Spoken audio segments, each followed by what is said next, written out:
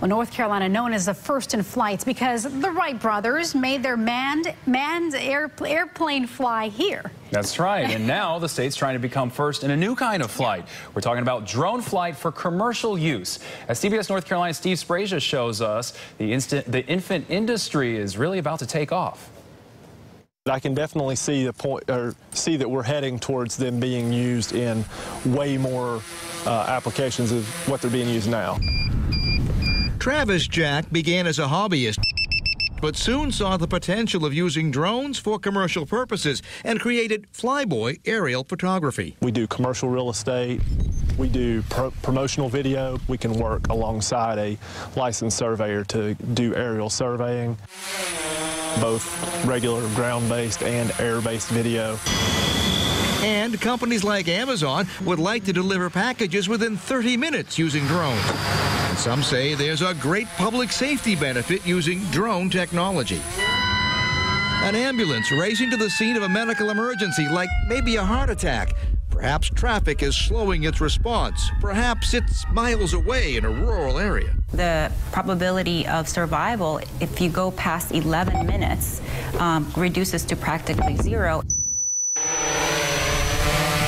Researchers say we ought to be using drones to send medical equipment like automated defibrillators to a scene.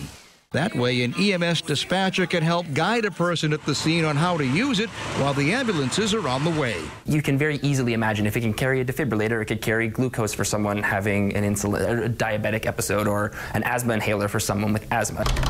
Undergrad Ben Rashnock is researching how that would be done, while his professor works on the bigger picture. There's a lot of debate about whether the drone should actually carry any medical equipment. Ava lets the ground personnel see what's happening while they're on the way. Ava, the aerial electric visual assistant, was developed by Olaris, a Raleigh-based company, and it can aid first responders. But the Federal Aviation Administration says not so fast. The FAA won't allow autonomous drone flights. Right now, a drone has to be within sight of its operator. And that's part of what's holding up the widespread use of drones. As the drone industry takes off, it's estimated it could be an $8 billion industry in the next 3 years as everyday uses soar. And we're talking about more than just the manufacturers of drones themselves. The industry will need all sorts of support companies, and they'll want to locate near the drone makers. It could potentially mean tens of thousands of new jobs and new additional employment for the state of North Carolina, because when you look outside of the drone or the UAV industry, there's a bunch of auxiliary companies that would need to come along as well. Fears of overcrowded skies and drones crashing into commercial aircraft also have to be addressed. And it's not just the unmanned aircraft we're worried about, it's the manned aircraft and maintaining that separation so that everybody's connected, everybody's sharing what they need to.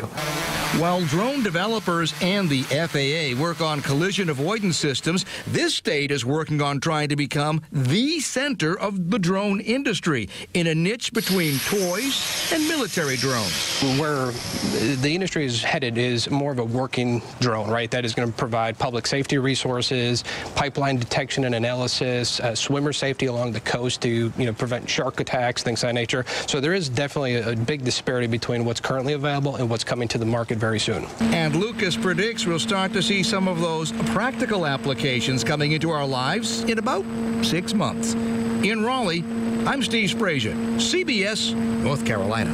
Fascinating what drones are capable of doing, huh? It'll be nice for those packages to get there in 30 minutes. Absolutely. Hey, it's drones are really popular. Let's bring them here in North Carolina and create more jobs. Yeah. All right. Well,